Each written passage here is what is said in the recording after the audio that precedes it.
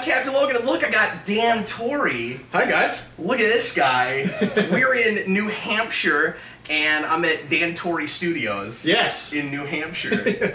Not quite a studio, but we'll go with it. Maybe a studio apartment. Yeah, No, it's bigger than a studio apartment. It's definitely bigger than a studio apartment. I've been having fun here all week with Dan Torrey, and we thought we would make some videos for you guys. We're going to chat about multiple different topics.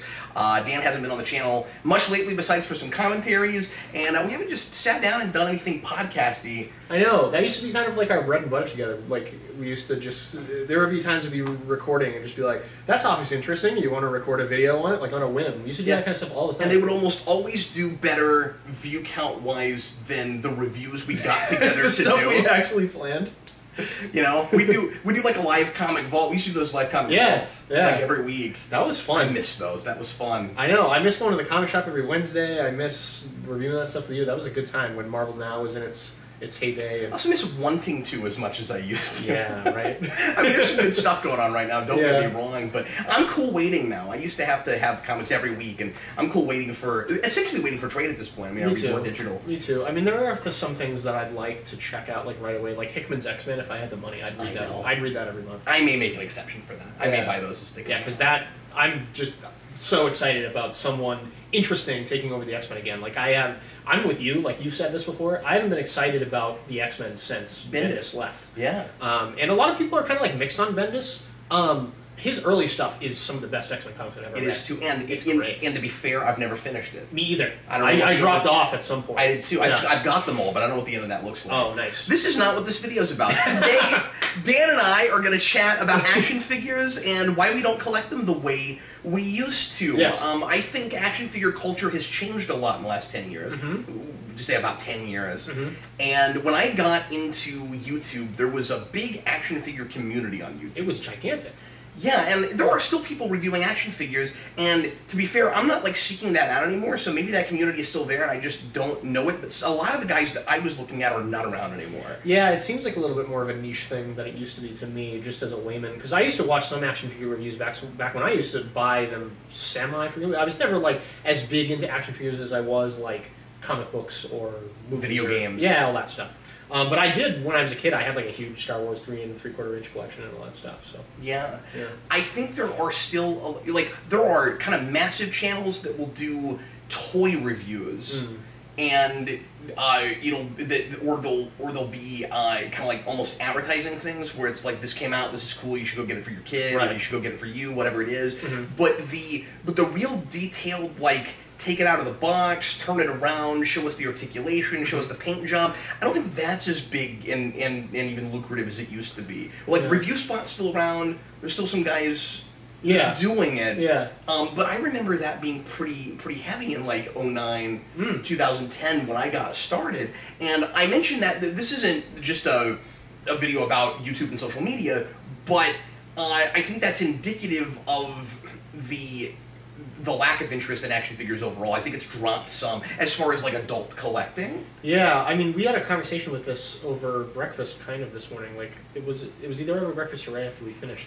And one of the things that I have kind of perceived as far as like my lack of interest in action figures is, one, either they're the really nice collector figures that are way too expensive for me to buy a bunch of them. Like, I have the Hot Toys like Kylo Ren figure, and I would like to own more of the Star Wars Hot Toys figures, but like, the Kylo Ren one is the only, like, it's so expensive that's the only one I can afford. I saved up a while to get that, because I wanted one Star Wars Hot Toys figure. It's going to be half a paycheck, or a paycheck. Yeah, exactly.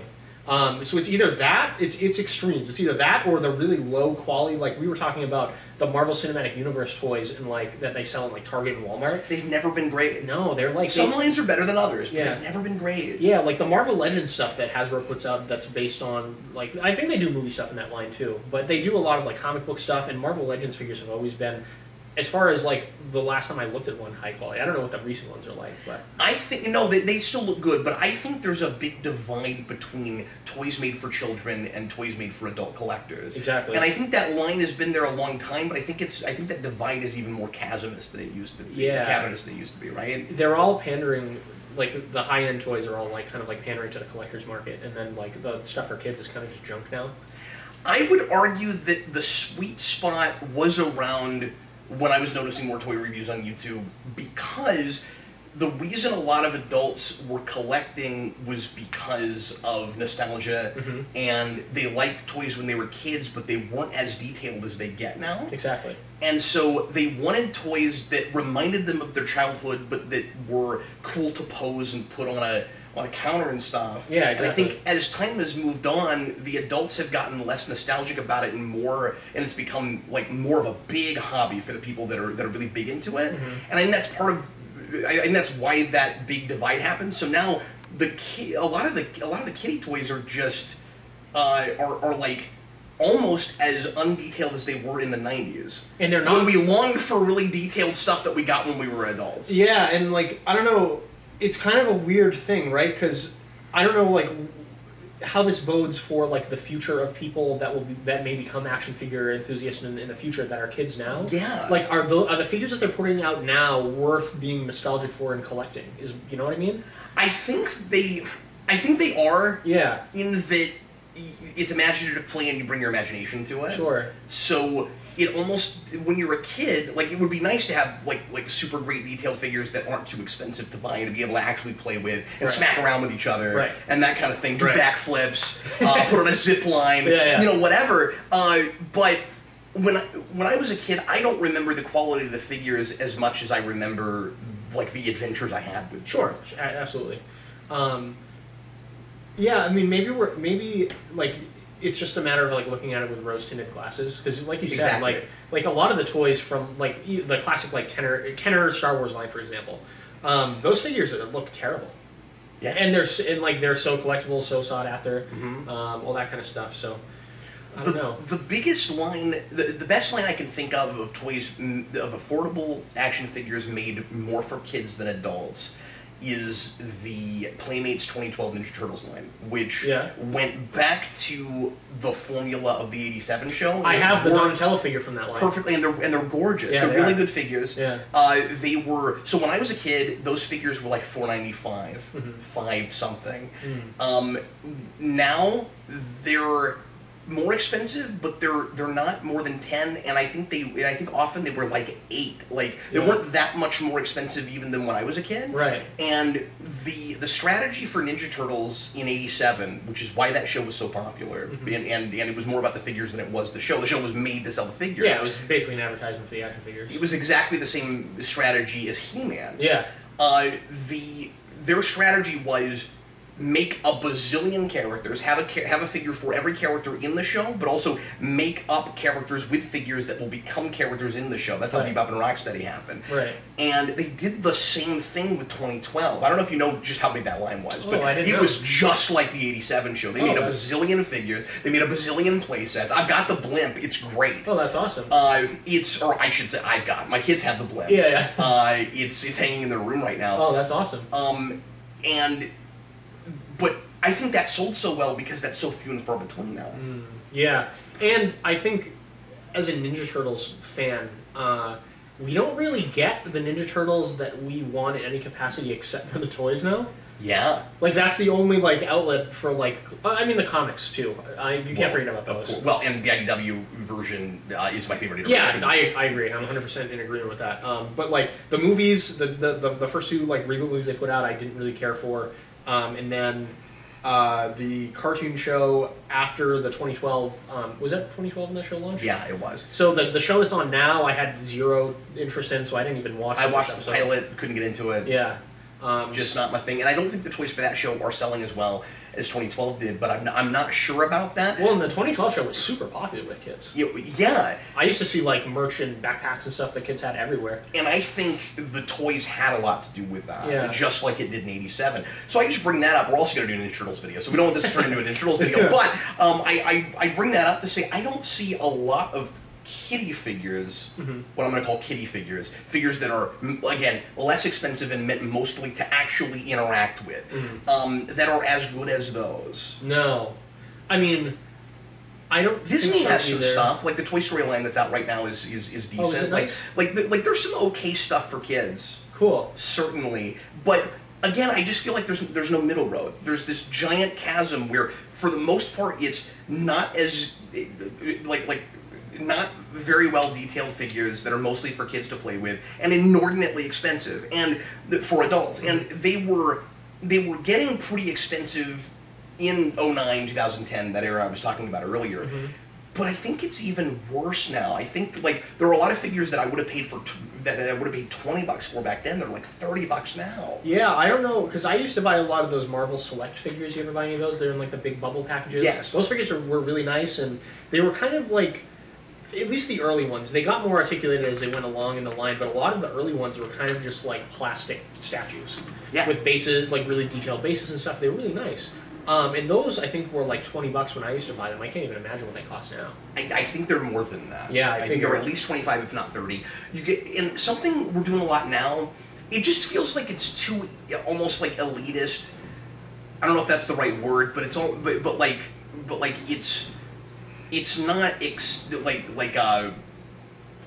accessible to very many people besides the really diehard base that's already there. Where we keep making stuff that's like 7 or 8 figures in a pack for like $300 or $250 or whatever it is. Like, oh my god, there's a lot of stuff like that right now. That's insane. Where you just take whatever the ticket price would have been if you sold it by itself and give no discount whatsoever, and multiply it by however many figures are in the package. We're seeing a lot of that right now. And so it looks like it's really expensive until you think about how much one would be, but then you go, but then why package it like that? Right. Why not just package them all individually so that it doesn't look insane? Yeah. Have you seen the Batman Animated Series and New Adventures of Batman figures? Oh, the DC Direct ones? Over the last few years. The ones from DC Direct? Yeah. And they're great, but they're really high. Oh, are they? There's a Batwing for that set that's like $100. Oh, and wow. I forget how expensive that is. But my numbers might be off, but the sticker prices were high enough that, as big of a Batman collector as I am, I was not going near some of that stuff. Well, and what you were saying brought up a thought in my mind about how, like, as a fan of these things, like, back when I was younger, I, of course, didn't have as many, like, financial responsibilities, but so I had disposable income. But at the same time, I wasn't, you know, I worked at, like, a restaurant, and I could only spend that money. So I didn't make a ton of money. But I was able to afford being a fan of the like, Spider-Man comic books, the Spider-Man action figures, all that stuff. But now, everything's so, like, comics are so expensive, going to movies is so expensive, buying action figures is so expensive, I kind of can't, do all that anymore. Like, I can't afford to. So it's a matter of, like, choosing what aspect of the fandom, like, I want to keep up with. And, of course, like, for me, the comic books are, like, the king, be-all, end-all. So if the comic books are good, like, I'm going to spend my money there, and I'm not going to be able to afford action figures, or, you know. Yeah. So, I think it's, like, so weird. Like, the prices seem to be going up because, like, they perceive that fans are willing to pay that much. That's part of it, and here's the thing. I'm not even being super critical about this as much as I'm just making observations. Yeah. I think the main reason the prices have gone up is because the demand isn't there, like, as much as it used to be. Oh, you think so? Yeah, and I think Pop's cut into it a lot. That's true. Because I got into collecting for Pops for a while, too. And I collect the Batmans, as you know. Yeah. I'm up to almost 100. Oh, wow, that's awesome. Yeah. Yeah. Just Batman, or Batman characters with bat ears. Yeah. And see, I collected the ones based on Marvel Comics, none of the movie stuff, and then because that would be insane, and I did Star Wars ones, select ones. I think there are people who used to collect figures that went to Pops and are exclusively buying Pops now. Because they're cheaper. They're cheaper, and they're not blind bag. No. That's the thing to keep in mind. They cost what a lot of blind bags do, but you know what you're getting. Yeah. I think that has a lot to do with it. And they're a little bit bigger than the size of a lot of blind bag stuff. So they're easy to buy a lot of, and especially if you take them out of the box. And I know a lot of people keep them in the box, which I don't understand because they look great out of the box. You also do that? Yeah, I don't even keep the boxes. No. Because I'm not planning on selling them. I have a few that are really rare ones that I kept the boxes for. Like, I have, my ticks are in the box. Yeah, like I have the Hobgoblin one, and that's like a really rare one, so I kept that box. And then I have an E3 exclusive Super Shadow one from Sonic. Oh, cool. And he's one of 1,500 pieces, so I kept that box. Oh, I would have too. Yeah. Yeah, of course. So I have those boxes. And the thing I think with Pops too is they all are not as expensive as figures and they all look good on a shelf together. Yeah. Like, there's so many lines of action figures, like, you have to line up the scales and stuff. And they all stand. And when they don't, they come with a little piece that you put underneath them so you can stand them. Yeah, exactly. So it's like, it's just an easier thing to collect, and they do the artificial scarcity thing, like the exclusives and stuff, which makes the collecting exciting for people. Yeah. You know, it's not and they like... do too much of that. Yeah, they do. And that tends to burst bubbles eventually. Yeah, they do. But, like, the collection aspect of it, I think, like, it's a fine line, because doing some of that artificial scarcity does create, like, excitement and a community around that stuff, which is I think cool. It's also been good for brick and mortar retail. Have you thought about that? Yeah, I mean, like, you think about, like, all the stores that have exclusive pops, like even like FYE. It makes you walk into stores you wouldn't. Well, FYE was one of the big ones early on. Yeah. Too. But like it makes you. But like Walgreens has exclusives. Yeah. Like, it makes you. Store, it makes so you weird. walk in. But I mean, they've always had a toy section. Yeah. But you never think that they would have done that. It makes you walk into stores you would never have walked into. Yeah, I mean, like, I bought a few. A lot of Hot Topic exclusives. Some of the best Batmans were Hot Topic exclusives. Yeah, like I went into Walgreens to buy some of the exclusive Marvel and Star Wars ones, because for some reason they would get all the exclusive Spider-Mans and exclusive prequel Star Wars characters. So like Mace Windu was a Walgreens exclusive. I think Kit Fisto was, and then like the Spider-Mobile was a Walgreens exclusive. I think Black Suit Spider-Man was. Cool. Yeah, the Spider-Mobile one's really cool. But yeah, they just like do a ton of that stuff, which is kind of cool. Even like if I used to order like the Walgreens ones like off their website too, and it was super easy. I was surprised. Pop is one of the most genius things anybody ever came up with, which I'm saying retroactively because it's been so popular. Because when they came out, I was like, oh great, cutesy.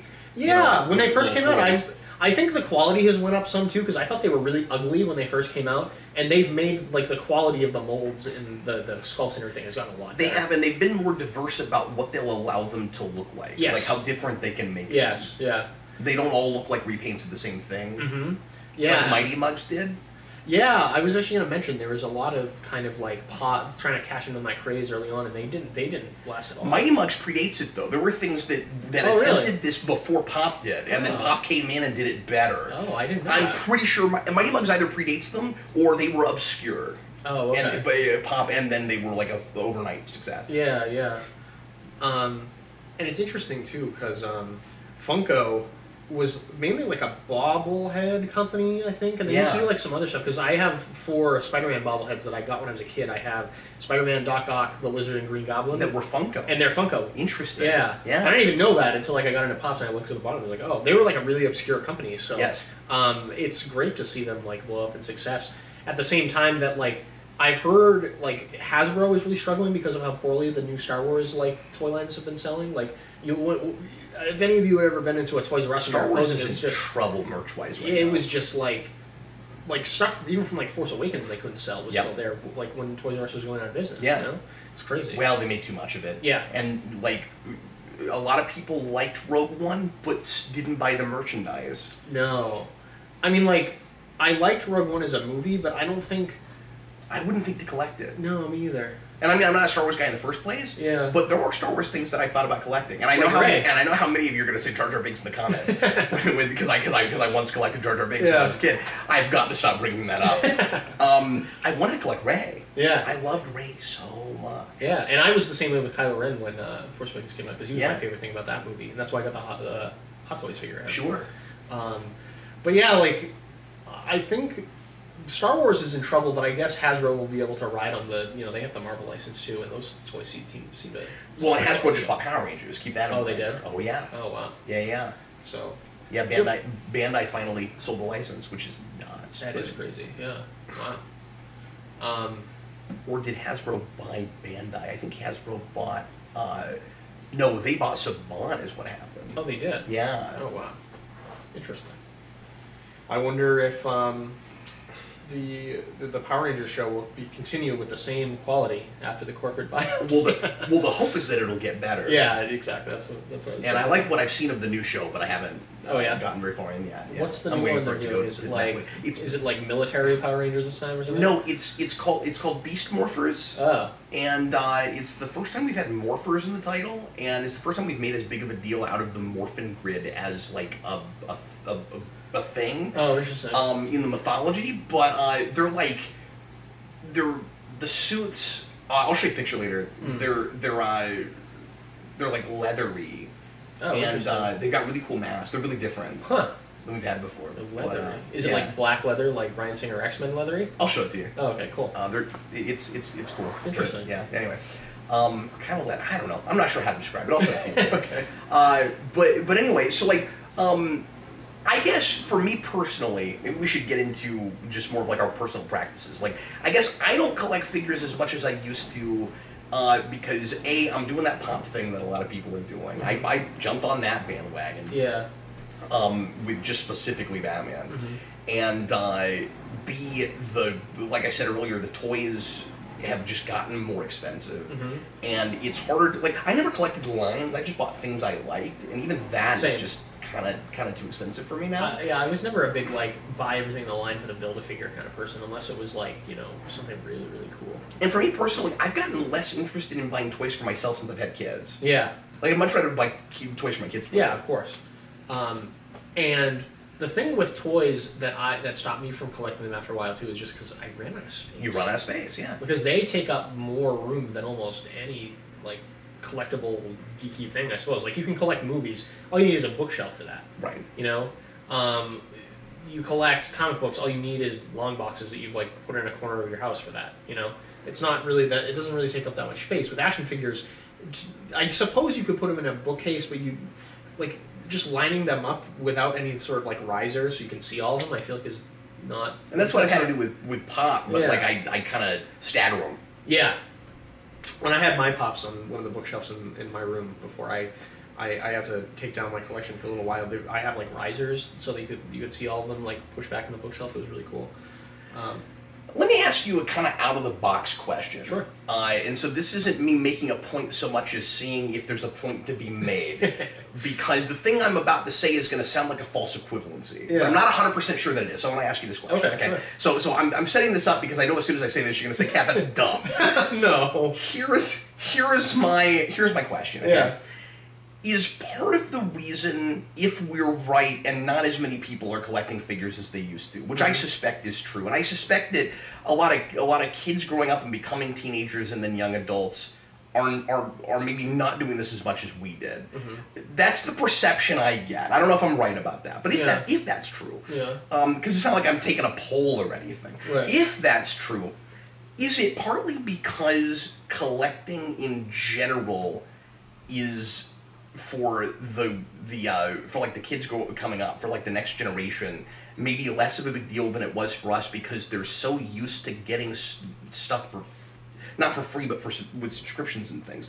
Like, again, this is where it sounds like a false equivalency. I know we're talking about physical objects versus media, but when I was growing up, everything had to be a hard copy.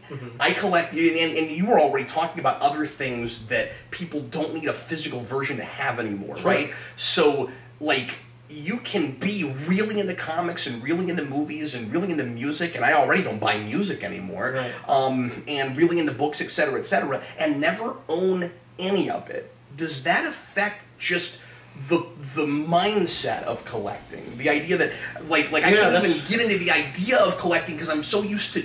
I feel like the notion of ownership is changing. It is. And when that happens, do people want stuff cluttering up their house, even if that's the only way you can get it? Is just seeing a picture of it or seeing it on a video good enough? Yeah, I mean, the concept of ownership, I think people are conditioned being more so towards, like, buying a license or leasing things rather than actual, like, straight out owning things now because of all the subscription services like you mentioned. And some of the toy companies, digital download and, like, you own it basically. Yeah, and some of the toy companies have tried to go with the subscription model. Like, Funko has those, like, collector core boxes for Marvel. That's a good point, sure. They have, like, the Smuggler's Bounty box for Star Wars. Those are the two ones I know of because I bought a few of them because they had really cool exclusive pops in them. That stuff was a big fad for a while, and I think people still do it, but it's not like it was. Yeah, they don't do, like, what is it, Nerd Crate or something like that? Loot Crate. Loot Crate, that's what it was. Loot Crate, yeah. And there was, like, the Comic Bento was one. Oh, interesting. I got a free box from them once to advertise it. Oh, cool. That's awesome. But yeah, and also I think one of the things that's stopping, like, kids and even, like, people today collecting toys is like, I think the nature of like how people play is different. Like video games have so deeply proliferated our culture. Like you have an iPad right here. You can play some of my favorite games, like Knights of the Old Republic. You can get for an iPad. Yeah. Oh, nice. I started around here. Yeah. So like, can I tell you real quick? Yeah. Because we haven't had this conversation yet. Can I tell you what I named my character? What'd you name him? Logan. That's awesome. It's like I need something that sounds like a Star Wars name. Yeah, that does sound like it. That's cool. But yeah, like you can get like hours and hours and hours and hours out of entertainment from like that Knights of the Old Republic game. And how much did it cost you? $10. $10. That's half the price of what a action figure costs. Yeah. So it's like, I think That's a really good point. I think a lot of kids are growing up not playing with figures as much, just because there are less expensive, more entertaining avenues to play things with and play with their friends, you know? Yeah, sure. Like, people play video games online with their friends now instead of maybe going outside and playing with action figures with their friends, possibly. I mean, I don't know a lot of kids in this generation, but I'm just speculating. I know at least 3. Yeah. Because I have children. Yeah. But I think there's, like with anything, there's pros and cons to that. Yeah. I worry about the development of imagination and just brain development in general. Sure. When kids aren't just picking up a bucket and imagining it's a spaceship or a hat or whatever. You see what I'm saying? Yeah, no, I understand that. Like there's a lot of great imaginative play that can happen inside of a video game, but there's also something to be said for the simplicity of a single item that can become 1,000 different things. Sure, absolutely. And so I worry a little bit about kids not buying action figures. Mm-hmm. Yeah, I mean, it's going to be interesting to see like how the toy market adjusts to everything becoming digital, because it's like the one.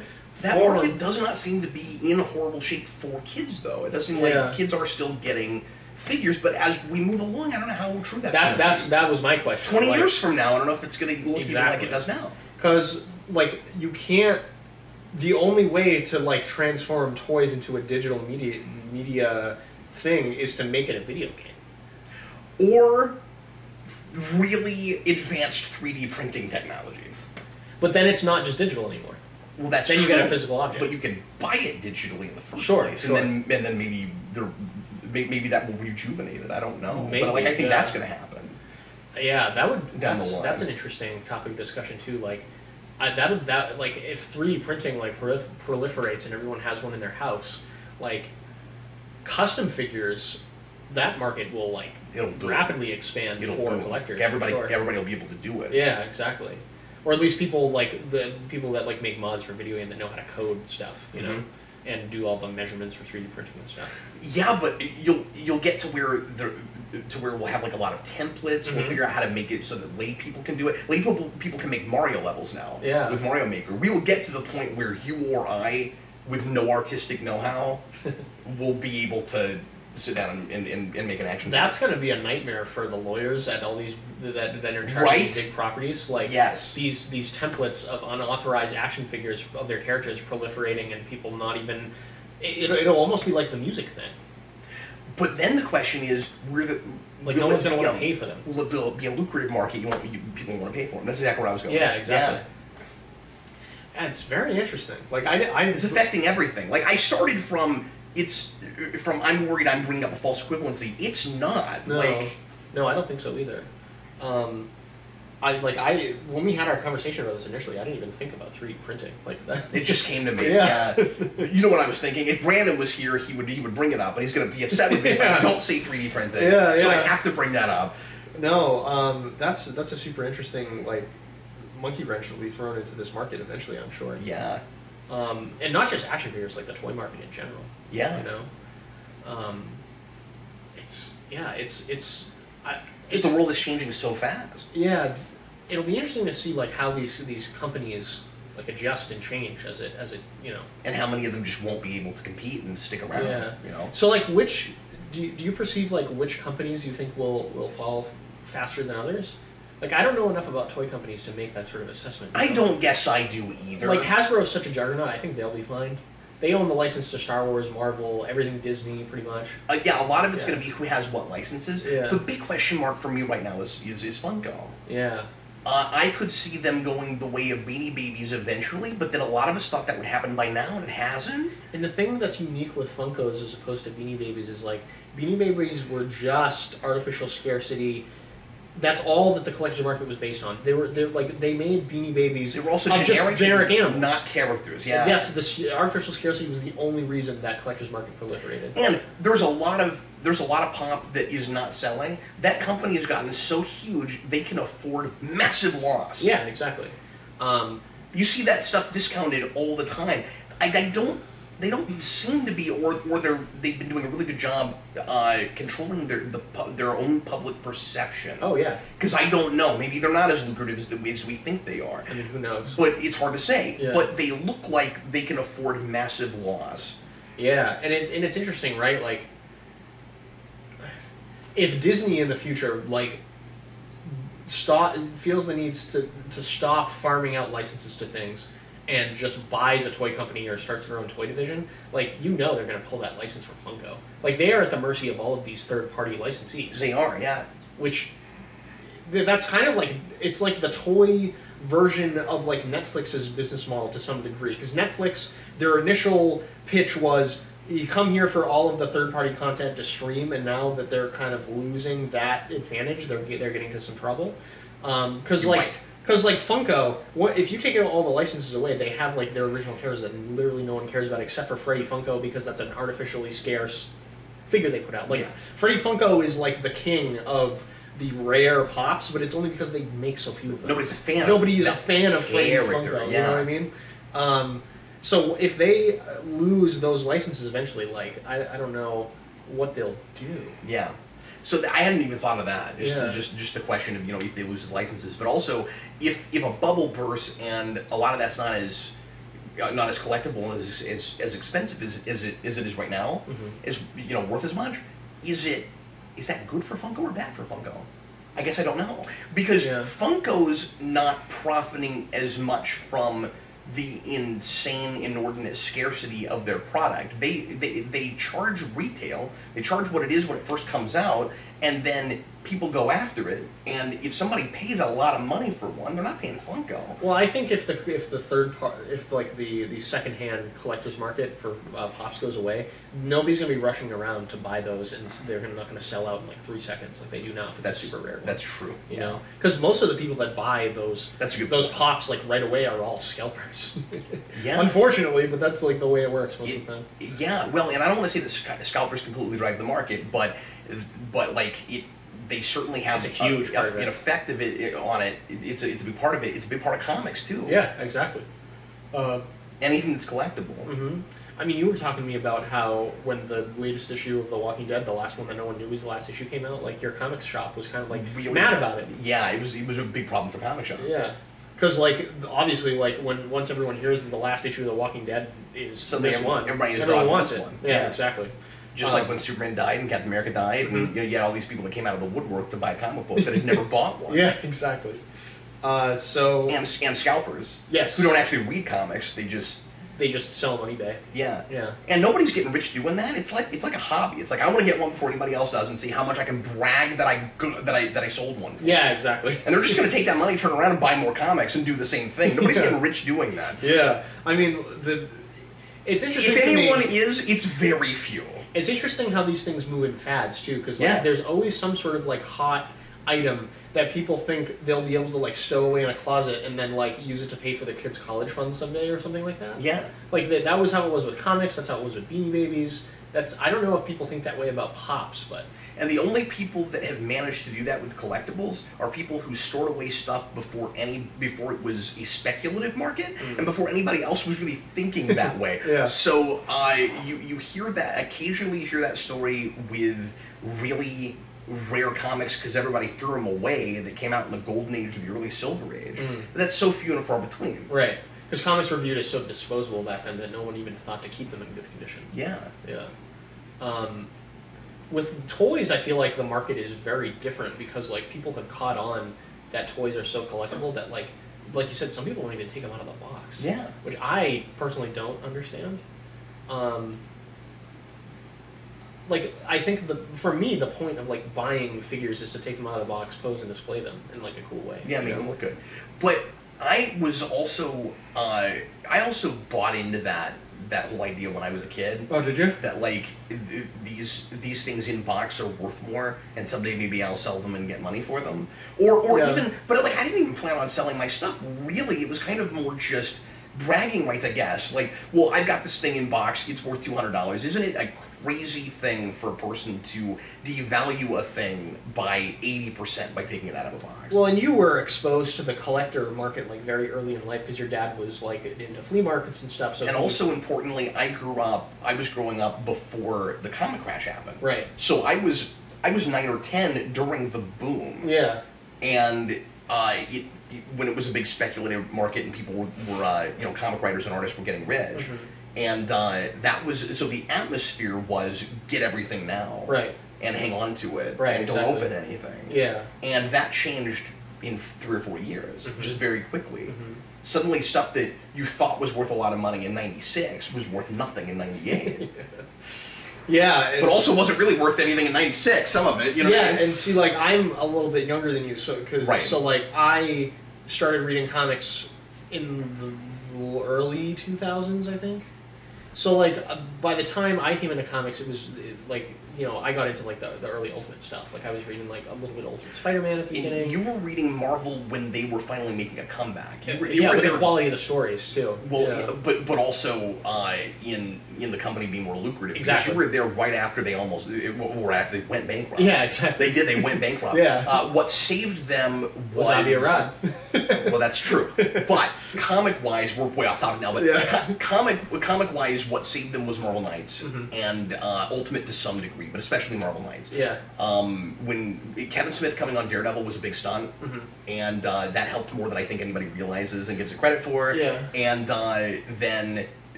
then suddenly people were realizing that there were, like, serious stories that were being told in comics again.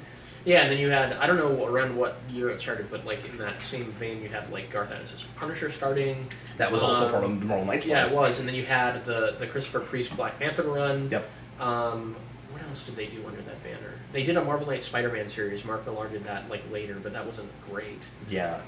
I forget what else was part of that early on, but that stuff was bigger than people remember it. And then, of course, this kind of ties back into our toy discussion. Please. Avi Arad being the head of Toy Biz at the time, he was the guy that brokered the deal to buy Marvel and kind of resurrect them from bankruptcy. It's for better or worse. Yeah, it's so interesting to me that like Avi Arad went from a toy executive to, like, a big time movie producer at Sony. It's really interesting. It's really strange. Yep. But, well, any final thoughts about just toy collecting and? I think as do far you ever see yourself getting really excited about buying like 6 or 8 or 10-inch figures again? I mean, at this point in my life, like, probably not. Just because, one, at this point, like, I don't have the money to. I might in the future, when I get, like, my career started and stuff. But my thing is, like, if there's anything that I want to spend money on collecting, it's going to be comic books. I want to finish my Daredevil collection.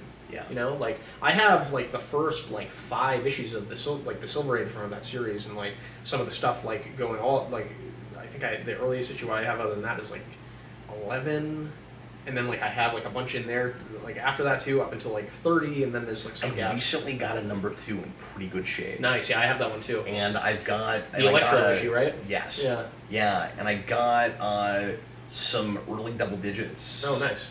In a collection I just bought. Nice, yeah. So, like, that's like the collection that Dan and I are going to fight to see who can finish that collection first. Yeah. Now, when you say when you say complete Daredevil one, how far up are you going? Like, are you going for a whole first volume, like up through Marvel Knights, or? I have the entire Marvel Knights run in issues. Oh, too. you do? So yeah, because I bought it in, like, a pack from a comic book store that was, like, selling it for. Do you have Bendis and singles? Yes, I do. I have all of it. Okay. Yeah.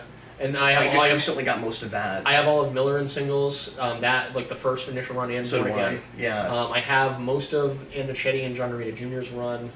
Okay. So yeah, you're in better shape than I am, but not by much, because I recently got most of what you're talking about. Nice. So that, like, as far as that stuff goes, that's what I want to complete my collection for. I'd much even rather get into like video game collecting, to be honest, than action figures. Oh, really? That's interesting, considering that you buy so much digital now. I do, yeah. But like retro stuff, I really like. Like I still have my N64. I still have my NES at home. I didn't know you had any interest in keeping cartridges and stuff. I do have. I don't have a lot, but I have some. Like What's the thing you like to do more? I do, yeah. That's cool. Because I'm a big Legend of Zelda fan, so I have all of the like original Legend of Zelda like releases. Like I have the original game on NES. Zelda 2 on NES, I have Link to the Past on Super Nintendo. Yeah. I don't have any of the portable games because I don't have a Game Boy Color Advance. You just can't play anymore. it. Yeah. So I have like all the main home console Zelda games in their original like cartridge or disc form. So for me, the only reason I still buy figures when I do is because I have like a place I know they look good, you know, because like I've got displays and stuff, like you and I are in kind of different places in our life right now. Like you don't own a house, you don't have like a space for the geek stuff, exactly, right? Exactly. And so for me, it's like, well, I've got my Batcave, and there's a Batman figure that would look really nice in the space. Exactly. But other than that, yeah, I don't see myself ever getting super into it again either. Yeah, and like most of the companies that make toys that I'm really excited about are smaller companies. Like we talked a little bit about NECA before. I think they're a fantastic toy company. Yeah, they're wonderful. And I would love to get those Turtles figures if I had a place to put them. They've got these big, what are they, 12, 15 inch? I think they're like 15 inches. Yeah, they're huge. They're huge. That's the first thing. They're like 80, 100 bucks pop. I've seen in a very long time that got me excited about figures. But can I say, for the size they are, and all the like accessories they come with and stuff, pretty reasonable. I think so too. $80 is kind of understandable for that. When I saw them, that was like. Have you seen the trench coat Raphael? No, I haven't. That's the coolest. That is a cool one. See, like those figures got me excited. One, because they were such high quality, they were large, but they were also based on like outside of the IDW comics, my favorite iteration of Ninja Turtles. Yeah. Like the '90 movie is like it for me. Yep. You know, I love that. Same here. Tonally, that will always be exactly. And the comics are kind of similar to that in tone in many ways. Well, and it's a little sillier because they incorporate some of the '80s cartoon stuff and make it a little bit more serious. Yeah, but sometimes they make that stuff real serious. Yeah, yeah, exactly. You're absolutely right. The closest thing tonally, extra media, I guess when I say extra media, I just mean anything that's not a live action movie, ever got was the 03 series. Yeah, the 03 series is great because too. it is, especially that first season, it's tonally based real hard on that movie. It is, yeah. And Peter Laird was stuff too. Peter Laird was behind that. Well, yes, which the movie was based on. But a lot of the writing, like the first couple episodes, go back to that movie so hard. It's crazy how many references there are. But again, also tonally, I wonder if Laird maybe didn't like what they did with the movie even more than Eastman did, because Laird was behind that show, and it has so much affection, not just for the comics he did, but that film. Yeah, and I think it's interesting, like the reverence that has come up for all three of those movies. Like when I watched the animated TMNT movie, like there's like props in the background from all three of them, like the scepter from 3. I was like, oh, someone else remembers that happened? Because everybody hates that movie, but the scepter is a pretty cool prop. It is. Everybody wants that prop. Yeah. Yeah. So NECA is a company I'm really excited about. Obviously, like Funko, we talked about at length. Like they're a cool company. I used to collect a lot of Hasbro stuff because I used to buy Marvel Legends. I used to buy. Well, I'm gonna start getting their. Okay, so I didn't say this, and I should say this. I still buy Power Rangers. Yeah. It's one of the only figure things, and I guess because I collect it with my son and my kids play with it. Yeah. But the Rangers that I love the designs of, I have to get the figures for. Yeah. I don't know why. I don't even have a place for them. I just love them. Well, it's interesting because like Power Rangers has kind of remained, unlike Ninja Turtles, I guess, because it wasn't at the outset. Like it's kind of just a toy commercial. Like it's always been that way, right? Yeah, that's what it's supposed to be. Yeah, exactly. That's what it's for. Yeah, so like the half of the fun of watching that show is for the cool like designs that are going to be turned into toys. Yeah, I would imagine, right? Yeah, of course. Yeah. So that's probably why you're a little bit more interested in that. And then, as right? I always say, then as a kid, you get the toys, and then you add substance. Right. And I think Marvel kind of does that with their movies. Like, I haven't seen the new Spider-Man movie yet, but he has like 87 suits in that movie, clearly, so they can like just make action figures out of them. But here's what's so weird about that. You say that, but then, like, I don't know if it's just because I don't think a lot of the products they make are great, but I never feel like they exploit them properly. Oh, really? They'll do all these things that look like they'd make great toys, and I never feel like they're exploited right. See, like, I don't... And the toys are never super popular. You never see a bunch of people buy them. The Marvel figures do actually sell really well. Do they really? Yeah, they do. I just don't see them. Yeah. Okay. Yeah, they do sell really well. All right.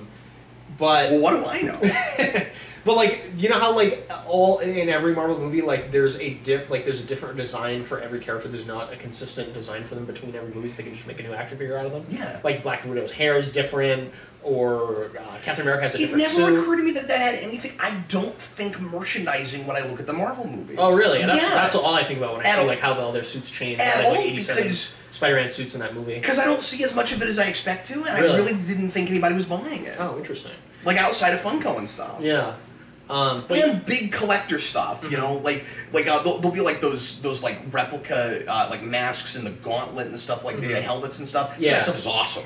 Yeah, and, like I think it's they make those under like the Marvel Legends banner because they're like more collector stuff. I think. Like the Hasbro stuff they put out because they made like an Iron Man helmet. Yes. And they made an Ant-Man. There's an Ant-Man one, and it's awesome. Yeah. And like I obviously am not as big of a fan of the design of the gauntlet they did as the comic book gauntlet, but if I had an extra $100 laying around, I'd buy it. Yeah, it's pretty. It is cool, and I think like when you put your hand in it, it has like sensors or like pulleys or something that like makes the gauntlet like close its hand like it's not just does it really? Yeah, it's not just like a still glove. Like I didn't know that. The fingers move and all. I knew it had lights and sounds and stuff, but I didn't know it had like almost a hydraulic system. Oh yeah, the fingers move. It's cool. Yeah. Interesting. Now Captain Marvel's like, I want more. Well, $100 sounds more fair for that. Yeah, right? Well, anyway, should we go ahead and end this off here, you think? Yeah, I was just stuff you wanted to say. Go ahead. The only thing was, I was saying Hasbro, like, I don't collect any of their stuff anymore. I haven't bought a Marvel Select figure in a long time, but I did like those figures because they were like, were those like DC Direct in that like Marvel made them? I think so. Marvel Legends is not that way, right? Right, Hasbro makes them, yeah. So I think Marvel Select, is it, you know what, I think it's called Select. Am I right about this? Is it Diamond, and Diamond has Diamond Select, and so Marvel Select that's what it is. That's exactly what it is. Okay, that right. Makes sense. Because I remember on the packages they used to have Diamond on the... That's what it is. So it's as close to directly from Marvel as you're going to get, because Diamond makes it. Yeah, maybe that's how the DC Direct figures work, too. I'm not sure. I don't know. Maybe so. But I used to buy some of the DC Direct figures back in the day, too. I don't really buy those anymore. Well, and something I meant to mention earlier, at the risk of making this video longer, is I also don't see even the adult collector figures as much at comic shops. And that's part of what makes me think that there's not the demand for them there used to be, is there are shops that used to have like whole sections for figures that aren't doing that anymore. Yeah. But you can say, but it is possible that I still don't think they're as popular as they used to be.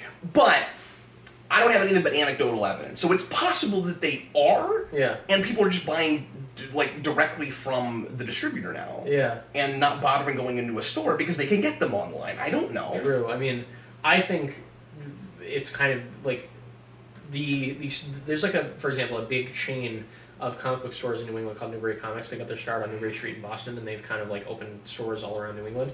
And is that the one we're going to, or is there a different store? This is an independent store I'm going to take you to. Okay, cool. It's like a real comic book store. Oh, really? You don't like Newbury? No, I like them, but it's like they're catering to not just a comic book. Dan Torrey called Newbury Comics not a real comic shop. Like the thing about Newbury Comics is like they do have comic books there, but it's like they don't take care of them well. They're all like in those like bookshelf displays. They're not bagged and boarded, so they get like bent and stuff. Spinner racks without bags and boards. That sucks. They don't have spinner racks. Oh, okay. Okay. But they're on like bookshelves, so like the books like bend over like this, and the spine gets damaged. They don't bag and board a lot of stuff.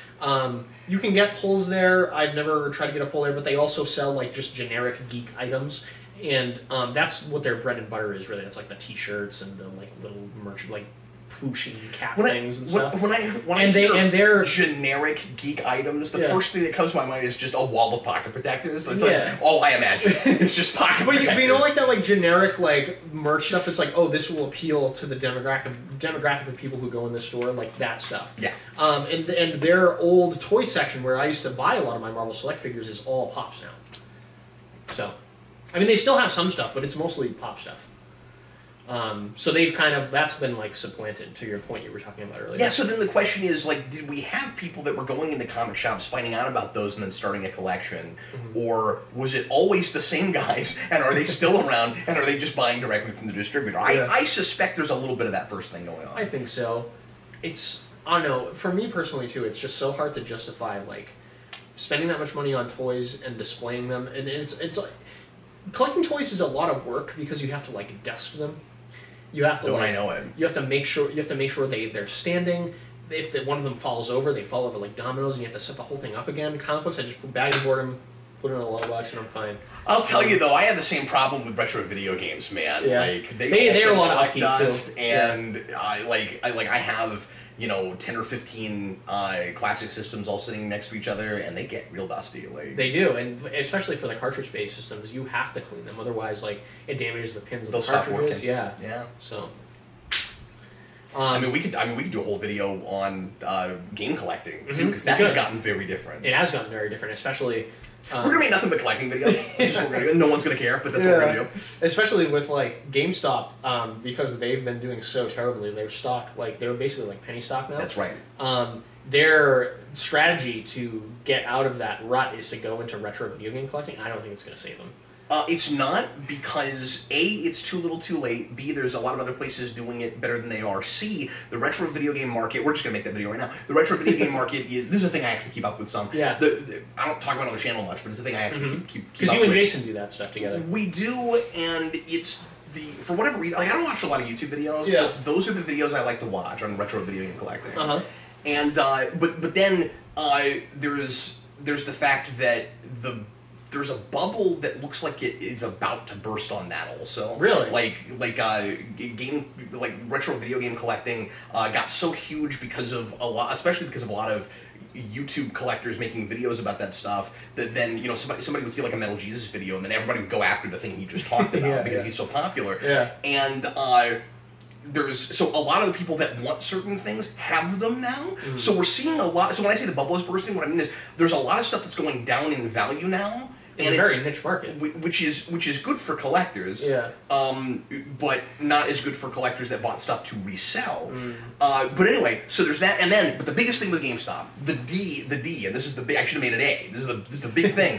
Last I heard, what GameStop is talking about doing is not putting retro games in the stores they have already. It's opening exclusively retro game stores. Bad idea. Which is insanity. It's like what they tried to do. Have you ever been in one of those Think Geek stores?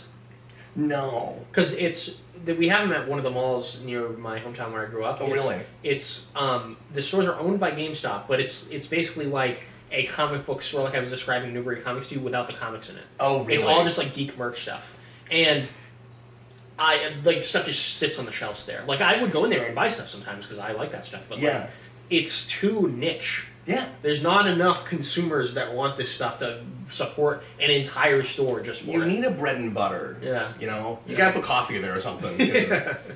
Well, anyway, thanks everybody for watching. I hope you enjoyed our video about action figure collecting and many other things. Yeah, we wandered a little bit, but I think it was all like related enough. I hope people enjoyed it. I think what we discovered is how intertwined so many markets are because of how much stuff is changing. There's so many like products that are trying to cater to the niche market that we belong to, and for us personally, it's like, oh, like I mentioned to you before, like as a niche consumer that's a huge fan of this stuff, do I spend my money on plastic versions of these figures that are just going to sit on a shelf, or do I spend money on the stories about these characters that made me love them in the first place? You know, it's like duh for me. It's a no-brainer. I couldn't believe how hard it was to talk about this topic and or to talk about action figures and not wind up talking about everything else. Yeah, well, of course. I mean, like, the comic discussion comes up naturally just because of who we think this, and we think this bubble's going to burst with Funko, similar to the way it happened with comics.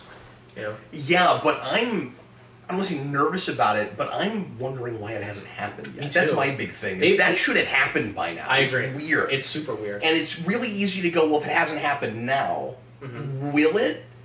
And it will. I feel like it's got to, but it's so weird that it hasn't yet. It's really weird. I'm very surprised that it's going on for as long as it is. But guys, thanks again for watching. Dan and I are going to do some more stuff for you. Yeah. And we'll see you again soon. I'm Captain Logan. And I'm Dan. See you, folks. Bye. Bye.